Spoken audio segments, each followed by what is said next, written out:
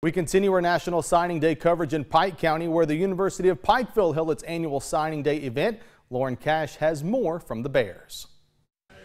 The UPike football team hosting their annual National Signing Day event.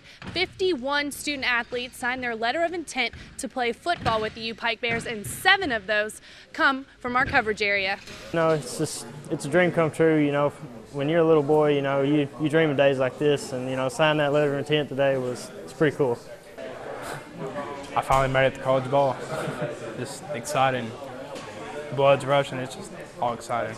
For me, that's just something I look forward to. I like a great atmosphere and somewhere good to go to, and someone that, like Coach Holland, loved to play for him. I didn't know if I was going to get to play at the end of my senior year, so finding out I was going to get 4 more years, I was excited. I'm close to home, so everybody's going to see me play. Now, even though the football season is still months away, the UPike Bears still have that spring game to look forward to, and that's set for Thursday, April 21st during Hillbilly Days. Reporting in Pikeville, Lauren Cash, WYMT Mountain Sports.